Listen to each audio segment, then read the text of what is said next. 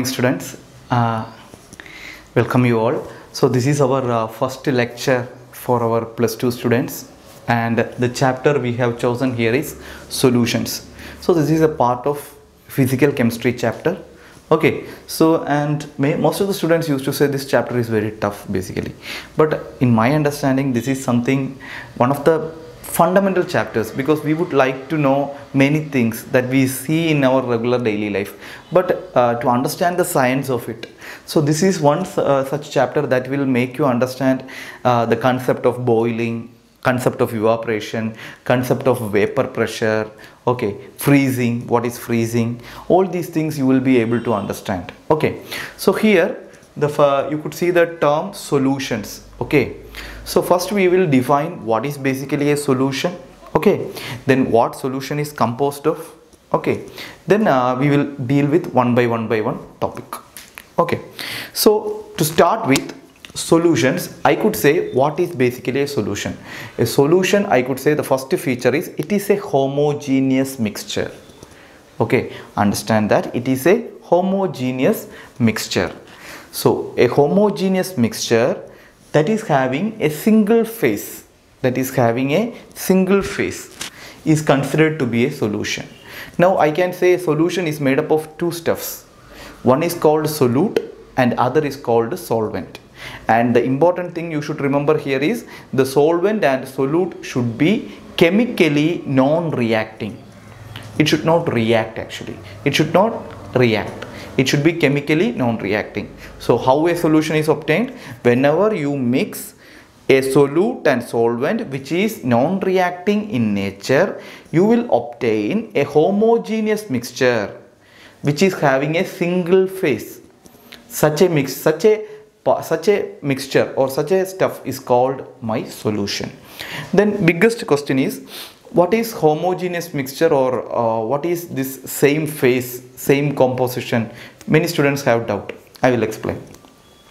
One simple example I can say is, take water, okay, and take some teaspoons of sugar, and if you mix these two, okay, a good amount, if you mix it and stir it for some amount of time, so what you really obtain is a homogeneous mixture. So why we say it is a homogeneous mixture? Because you cannot physically, or you cannot see separately both sugar and the solvent water in different types. For example, you cannot physically distinguish. So that is, their composition is present same throughout the solution. Okay, so you cannot physically distinguish between them. Then we say such a mixture is called a homogeneous mixture. Now the next question is, what is then heterogeneous? Let me tell that also, so you will be able to understand. In a heterogeneous mixture, it is different basically. So for example, you are taking water and you are mixing with the sand. Okay, then you are stirring it any number of times, but still what will happen? You could, after stirring, you could physically distinguish between what this sand and you could separately with water. So you can physically identify water is present here and sand is present here. So that such a mixture, we call it as a heterogeneous mixture. Okay, so solution is nothing but, I could say solution is made up of, solution is made up of two things. One is called solvent and the other substance is called solute. So you have two substances here. So such a solution which is having a one single solvent and one single solute is called a binary solution. Okay, so this can be called as a binary solution. So you know binary means what? Binary means two. So you have one solute and one solvent. Then we say such stuff is called binary solution. Now the biggest question here is, sir, how will you distinguish between solvent and a solute, sir? How we can identify? Very simple. What you should remember here is, solvent is something that is present in large quantity or excess quantity, and solute is something that is present in smaller amounts. I can say what is that limit, but still we can say something that is present in a smaller amount is called solute and something that is present in a larger amount is called a solvent. Okay, So I will write that also. Solvent, the main feature is present in, it will be present in large quantity.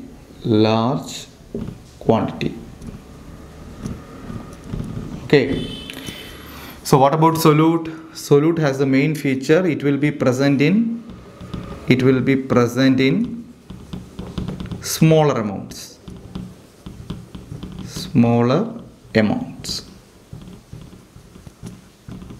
Okay.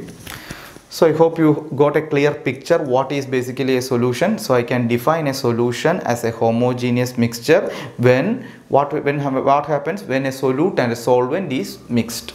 Okay, that is basically called my solution. A solution can be of different types. It can be binary solution, or it can be ternary solution, or it can be a quaternary solution. Binary means you will have single solvent and a single solute. So combining these two, we can say it is a binary solution. Ternary means there will be multiple solutes in that, okay, and a single solvent. Then we can say it's a ternary solution. So it can be multiple solvent and a single solute. It can be any way. So for understanding, there will be three things. That is a better way. And quaternary means you will have four components out there.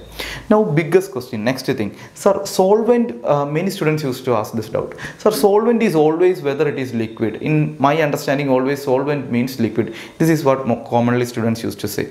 So please understand, here solvent can be anything. It can be solid, liquid, or even gas. Similarly, solute can also be anything. It can be solid, liquid, or gas.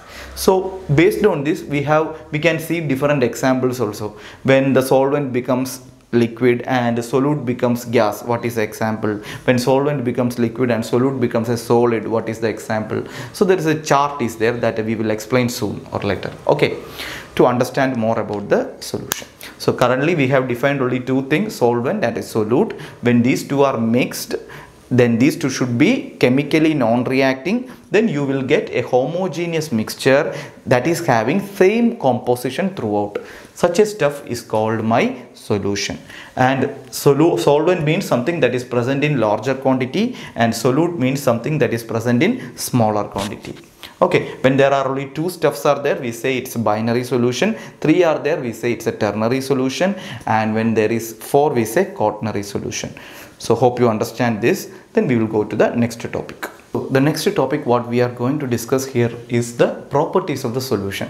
So we have just discussed some properties. We told it's a homogeneous mixture. It has solute and solvent, something we told. But this list the basic properties that you should remember, so that you will get a clear picture what exactly a solution is. Okay, so we will go through the first property. As we have already discussed, the first property states that it consists of a single phase. The phase always means you cannot distinguish between solute and solvent once the solution is formed. So we can say single phase as another word also, monophasic system. It is also called monophasic. Mono means single, monophasic. So sometimes in entrance exam they used to ask this question. A solution is biphasic, monophasic, triphasic, like that. So it is basically a monophasic system. Okay, monophasic. Now next thing, a solution is uniform throughout. Correct. So if you, for example, here also you could think of the sugar with water. Here you can say it is uniform. Whether you will feel when you take some solution into your mouth, whether from if you take it from the deep, or if you take it from the surface, or if it is from the left part or right part, you will feel the same thing. You will feel the same taste. Okay, that means that solute is uniformly mixed with the solvent. Then we can say a solution usually is what in nature? Uniform throughout. Okay, and also we can test this in another way. Chemically, you can take the density of the solution. You can test the refractive index. So if it is uniform means this value, this typical parameter value still remains the same. It will not vary between different solution, between the same solution for different amount. Or if you take it from the left part or from the right part, it will be uniform throughout. Hope you understood. Okay. Next thing, so if the size of the solute particles is less than 10 power minus 7 centimeter, please remember this figure has an importance. So if it is less than 10 power minus 7 centimeter, we call such a solution as true solution. Very, very important. Okay, so what is, solute and solvent is there. Solvent is present in larger amount and solute is present in smaller quantity. And if the size of the solute, please remember, it is mentioning about the size, not about the quantity of the solute. So if the size of the solute is less than 10 power minus 7 centimeter, we call such a solution as true solution. Okay, now if you go to the fourth property, it cannot be separated easily by physical methods. So this is an important point.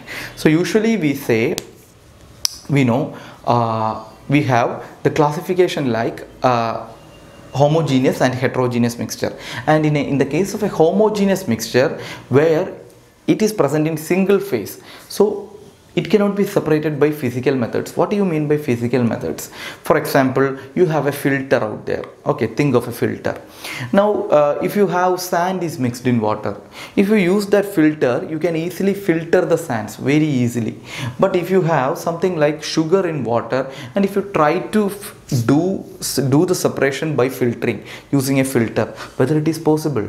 Possibly not. So that's why it's very difficult. That's why it is it cannot be separated easily by physical methods. Okay, so please understand that. Next thing, we can say properties of the solution are the properties of the components. Very, very important point. Here students used to say, sir, this property or this feature, it's very difficult to understand. Very easy actually. So what is told here? Properties of the solutions are properties of the components.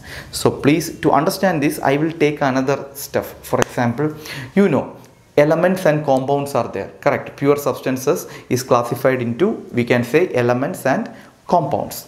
Okay, so what is basically a compound? A compound is formed from more than one type of element or atoms of different element combined together to form a compound. Now, one simple example I can say is 2 hydrogen atom can combine with 1 oxygen atom to form water. Now the question is, here hydrogen atom has some properties. Okay, oxygen atom has some properties. Now when they are combining and forming water, I can say the properties of the water is totally different from hydrogen and oxygen. Understood? That is, for compounds I can say the properties of the compounds are not the properties of the components. But for solution I can say, for example, you have sugar is there, you have water is there. Now when you form a sugar solution, I can say the properties of the sugar solution will be the combination of the properties of water and sugar. So you got a clear picture, I could understand. But in the case of a compound, I could say water, right? Water will always prevent the fire. You put water over fire means it will get, it will get soon get off. But oxygen always helps in what actually? Oxygen is mandatory stuff for fire actually. For burning to happen, you need oxygen, correct? But the product that is formed out of oxygen with hydrogen, it is having totally a different property. And hydrogen and oxygen are gases. But water that is formed is a liquid. So there, in the case of a compound, I can clearly say the properties of the compounds are not the properties of its components. But in the case of solution, I can clearly say the properties of the solution are the properties or the sum of the properties of its components or constituents. Okay, I hope the point is clear for you. Now next thing, the properties like density, viscosity, surface tension, boiling point, freezing point varies with the composition. This we are going to see in near future. What we say as colligative property, will come to that. So here they are telling, for example, I can say it like, if you have a solvent, okay, so if you pour 5 grams of sugar and if you boil it, I can say it will boil at a temperature above 100 degree, for example 101 degree. And if you have another solvent and if you are pouring 10 grams of sugar or 15 grams of sugar, then I can say its boiling point will be not 101 degree, it will be 102 or 103. It will be much more than that. Why it is that we will explain further, but now you understand that it will depend, it will varies with the composition, that is how much amount of the solute you are adding, so how much solvent is present. So based on that, the properties like density, viscosity, these things will be varying. So many students will say, sir, this point is confusing with this one, uniform throughout.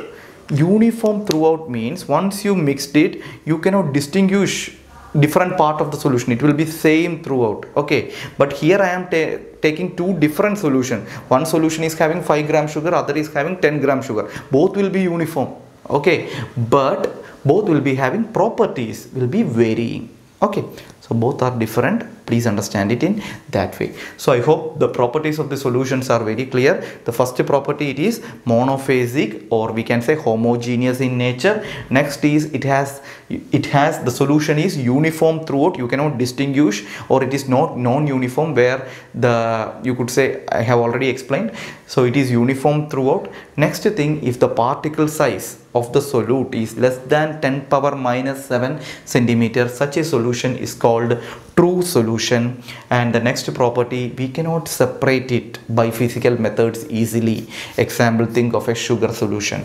Okay, next property, here we told the properties of the solution are the properties of its components. Okay, so here we have compared with the compound. Compound has properties of the compounds are not the properties of its components or constituents. And the last one, the properties like density, viscosity, surface tension, etc., boiling point and freezing point, varies with its composition. Composition means solute and solvent composition. One will be having huger amount of solute, other will be having lesser amount of solute. Based on that, these properties will be varying in nature. So I hope you understood the concept of properties of solution. So next we will go to the next topic. So next we are going to discuss what do you mean by a dilute solution as well as a concentrated solution. So dilute solution, it is very easy to understand. So in the case of a dilute solution, so from the term itself you could understand, dilute solution means the solute concentration will be comparatively lesser compared to the solvent. So generally the solute concentration is less, but generally if you take that also, from that also it will be very much less. So I can say solute concentration is very less compared to solvent concentration.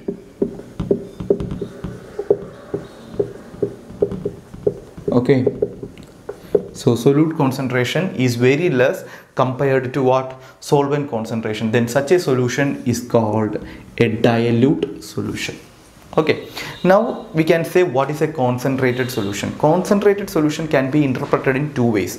We can generally say the solute concentration is comparatively higher, is comparatively larger.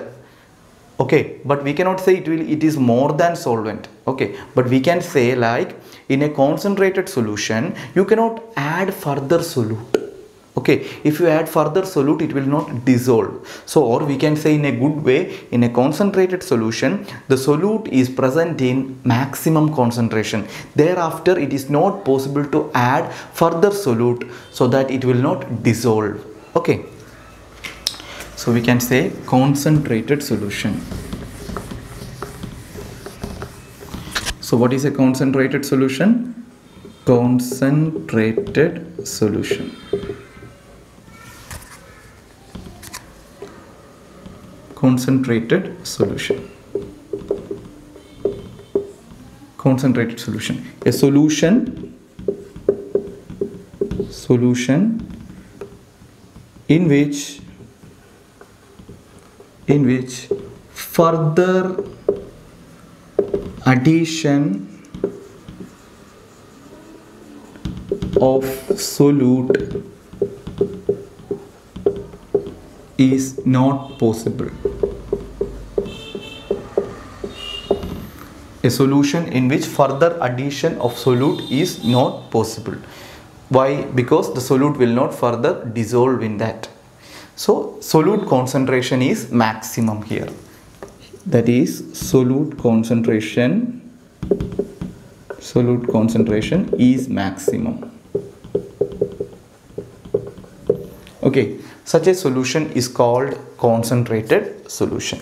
So I hope you understood what is dilute solution and concentrated solution. So in a dilute solution, you can still add the solute, it will keep on dissolving, but a point will come there, you cannot further add the solute. So that particular point, at that moment, what is the concentration of the solute? So such a solution is called a concentrated solution. There the solute concentration will be maximum.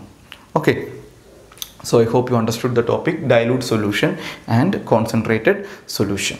Okay, next we are going to learn the topic different types of solution. As I have earlier hinted, I told, right, solution, the solute and solvent can be anything actually. So generally solution means students have a feeling like the solute is always solid and the solvent is always a liquid. It's not like that, it can be anything. Okay, so if you see here, the first thing, the different types of solution, I could see here, I have mentioned here the solute and the solvent is mentioned here and the example for that. So you need to learn these examples also, because in board exams as well as in entrance exams, they can ask the examples and say which category it belongs to, or they can like that. For example, they say chloroform plus nitrogen is a what type of solution, or what is the type of solute used there. Anything they can ask. So you should learn this, very important. Okay. So first we are going to learn is the gaseous solution. Okay, we say it is the gaseous solution. Why we say this as a gaseous solution? That is the first thing to remember. We say in terms of gaseous solution, in terms of solvent. We know solvent is present in large quantity. So if the solvent is mainly gas, we say such a type of solution as gaseous solution. So here we are taking different types of example. Here the solvent is always gas and the solute is gas initially. So you have two gases mixed. Then we say it's a gaseous solution. Example, mixture of oxygen and nitrogen gases. So here it can be oxygen. If it is present in large quantity, we say solvent is oxygen, and nitrogen present in small quantity, we say the solute is nitrogen. Okay, so the next thing we say again gaseous solution where the solute is a liquid. Okay, so you have a solute that is liquid. So liquid that is present in small quantity and gas is present in large quantity. So example for that is chloroform with nitrogen gas. So nitrogen gas is here present in excess and chloroform is present in smaller quantity. So such a solution is called, again it's a gaseous solution where the solute is a liquid. Now we see the third example where the solute is a solid and the solvent is a gas. Example, camphor. Okay, we used to say karpuram, like that. So camphor plus nitrogen gas, where camphor is present in smaller quantity and that's why it forms the solute. So these are the examples of gaseous solution. So you could see gaseous solution can be of three types, where the solvent always remain the gas, but the solute will be gas, liquid and solid. Okay, so next we will see liquid solution. So why we say it is liquid solution? Here if you see, the solvent is always liquid. Okay, so here also the solute can be anything, correct? Solute can be gas, or solute can be liquid, or solute can be solid also. Okay, so when the gas is used as the solute, so gas in liquid. So gas in liquid, very easy example, you know all aquatic animals are living in water because oxygen is dissolved in water. So the most common example is oxygen dissolved in water. Okay, so the next one is liquid in liquid. This is also everyone easy to remember because you might have seen alcohol in water is very simple example, where alcohol we can say it is present in smaller quantity and water is present in larger quantity. That's why ethanol, you know, alcohol is nothing but ethanol. So ethanol in water.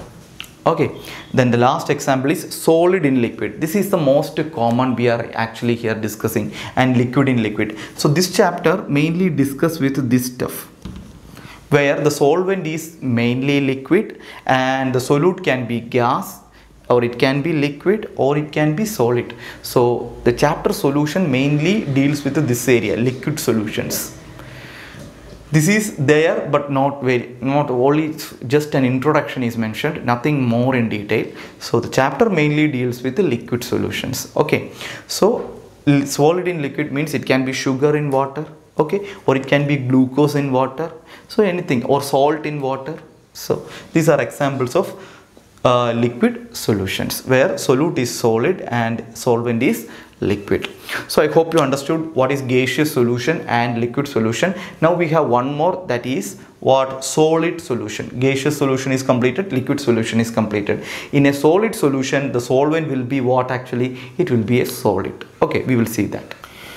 So next we are going to discuss what we call it as the solid solution. So in a solid solution, as I told, the solvent is always solid. Okay, the solute can be gas, liquid or solid. So simple example, gas in solid.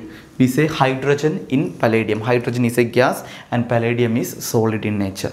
And we can say liquid in solid. Liquid in solid, the most common example is mercury. Mercury, you know, it is liquid. A liquid mercury when mixed with sodium.